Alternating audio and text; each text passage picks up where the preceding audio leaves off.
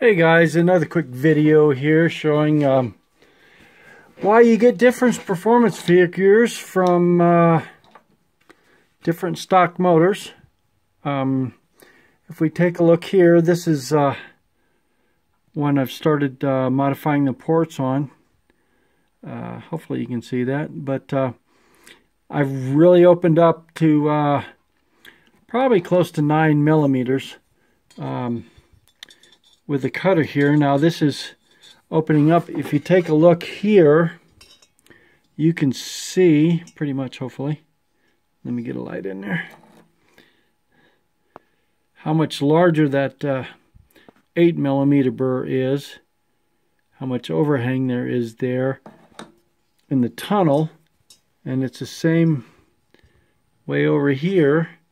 I've got to open this whole tunnel up to actually get it all ported out nicely, but to open it up also, so you've got get some decent flow through there. So there's this one. This one's totally stock.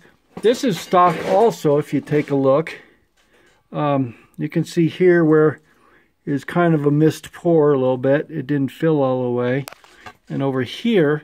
But if you take a look, you go from here, which is probably needing maybe 2 millimeters to get this guy in here.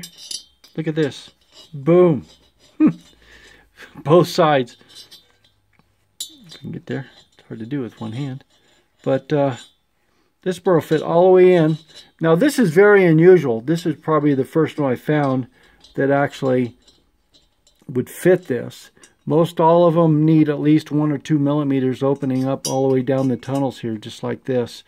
This one was like that also. So that's another reason you get different different power outputs, just due to the fact that casting differences and core shift and stuff like that. But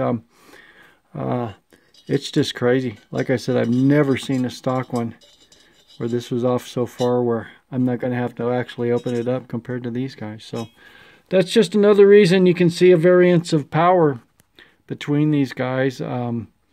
Heck, this might even be a different kind of casting. It looks about the same, but